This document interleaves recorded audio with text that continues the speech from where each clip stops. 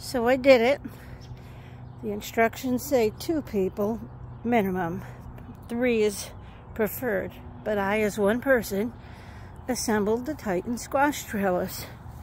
I put it here in my backyard. Still a bunch of clutter that needs to be cleared out.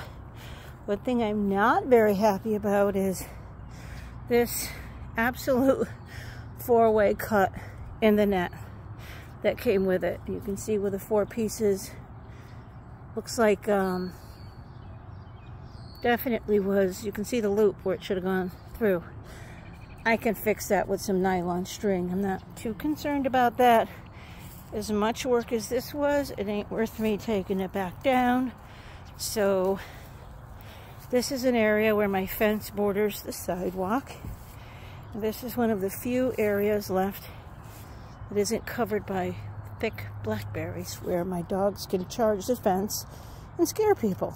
Trust me, they won't go near this. They're terrified of things like this. So since the soil here is basically sand, I've been living here 23 years. I've had 2 or 3 large breed dogs in those 23 years, and they have all charged the fence because I'm right on a sidewalk where every dog in the world walks.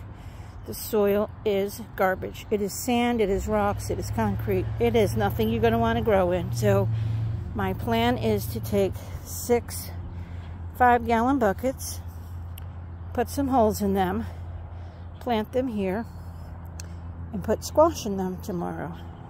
And we will watch and see how they do.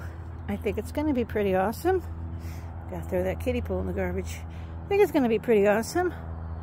I will do a follow-up once it is growing. I will say the instructions are horrific. The couple of videos I found are horrific. The simplicity of it is really simple had the instructions been correct. So yeah, then there's that. There's really steps that should be completely done opposite than what the instructions say. But it's okay. Leave it to me to not up to me to redesign the product, but this is what it looks like. I guess it's 7 feet tall by 8 or 9 feet long, and at least 6 or 7 feet wide at the bottom. So should support my winter squash very nicely, even though it's very late getting into the ground. Should have been in a month ago. I think given how healthy the soil's going to be in the buckets, I think it's going to catch up quite nicely.